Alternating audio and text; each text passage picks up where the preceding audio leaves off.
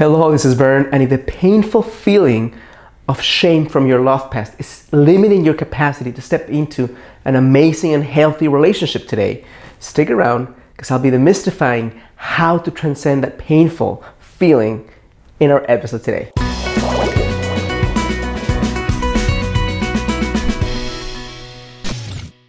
Hello, this is Vern. Welcome to your GreatLifeTV.com. Today is another edition of Get the Love You Crave, and I'm very excited to be sharing with you how to end the feeling of shame from your love past. I connect with so many women who have the capacity to create an amazing relationship. They're smart, they're beautiful, they're accomplished, they take care of their bodies, they're great moms, many of them. Some of them are still without children, but regardless of where they are in their lives, the moment they connect to an amazing guy, somebody who shows up with a lot of strength and masculine energy, they almost like make themselves small. They feel less than, and part of that feeling of being less than is they connect and tap into a feeling of shame, mostly from their past. Shame from the way they've done things, shame from the way they've experienced love, shame from the mistakes they've made, shame from the things that have been done to them. And when they connect to that feeling of shame, it's almost like an immobilizing factor that prohibits them from opening up, creating deeper attraction, calling that man into their life, and then showing up as a high-value woman. That's all those things happen as a result of staying in the feeling of shame. So what I'm going to be sharing with you right now is 4 simple steps whenever you feel a sense of shame about what you've gone through to transcend it in such a way that you can get what you really want, which ultimately it's a conscious, open, amazing relationship with a guy who deserves your love.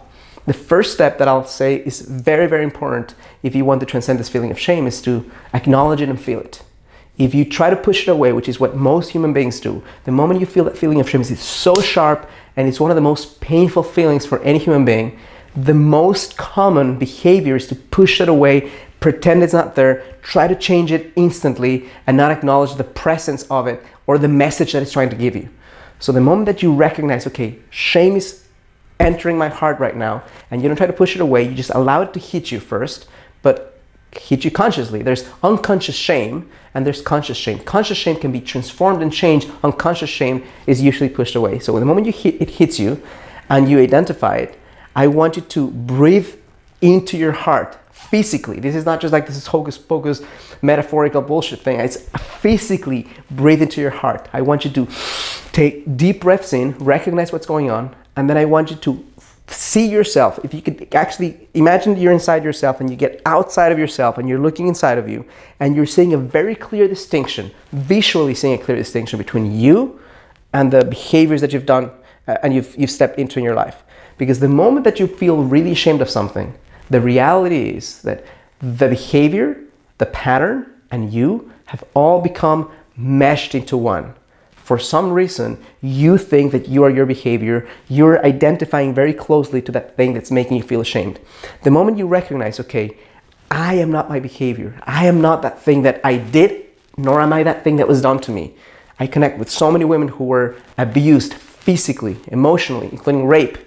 And the moment they are able to step out and recognize that that is not them, there's not an ounce of that behavior that's really who they are at their core, then starting the process of healing is much more free from that standpoint than if you fully identify, if you make that your identity. So the moment you start identifying, okay, you know, that thing that I've done, the pattern that I think is so stupid, or the pattern that I think is so destructive, or this thing that this guy might think is so idiotic, for example, that's what you think inside. The moment you feel that that is not me, that's something I've done, instantly you gain a sense of power because you can change your fucking behavior. Changing you is a lot harder than changing your behavior. So if it's just about changing your behavior, then you can step into new action. So once you recognize that, the third step is to develop what I call X-ray sense of calmness. X-ray sense of calmness is simply a principle that says, if you could get metaphorical X-rays where you could see not inside like the, I don't know, just the like see through walls, but see through people's hearts, see through people's insecurities, see through people's pain, see through people's behavior and past, you would understand that we all, no matter how amazing that human being that you're connecting with you think it is, has done some incredibly painful and shitty things and has flaws and insecurities and the same shame that you're experiencing they have at some level. They may not be showing it. So if you understood that we all have idiosyncrasies and differences and quirkness and shady things and darkness and light, then you don't see yourself as this isolated, unique individual that's flawed or broken. You recognize that at some level, we are all flawed and broken. At one level, we're all radiant beings of light, okay? So connect to that part of you that knows and understands that every human being, because of just the act of being human, has gone through some incredibly painful things, whether they're sharing them or not. And that makes you feel like you have a shared humanity versus the distance with everybody around you. The fourth step is simple. Once you allow all of that to sink in, but you still have that vibration, because here's the thing, because you didn't push the pain is now inside of your system, physically inside of your body. I want you to do something physical to get it out of your body.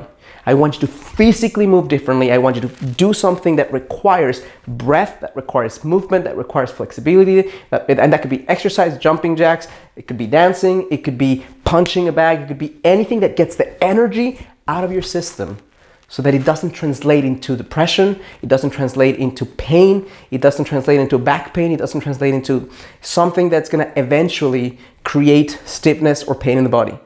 And when you do that, you're in essence alchemizing, using that energy that got in, that was painful, using it for something powerful. And then from that space, you can step into new action. You can step into greater connection with someone. You can step into more depth of contribution. You can step into feeling your sexiness much more fully. You can step into setting boundaries. From a feeling of shame, it's incredibly hard to set boundaries, to step into contribution. From this new feeling, from the transformation and the alchemy of this, you can do absolutely anything. So if you think this is helpful, insightful, and useful, I'm gonna ask you to do 3 things. Number 1, click like on this video. Number 2, subscribe to my channel. Number 3, on the description of this video or on your link right here, somewhere on your screen, you'll see an ability for you to just click on that little thing, subscribe to a free webinar that I'm hosting that's gonna be sharing with you how to find your soulmate in 90 days or less. Super powerful stuff, and it's absolutely free. If you have any questions for me, place a comment on any of my videos, including this one, and I'll respond to you personally or create a video just for you. Thank you.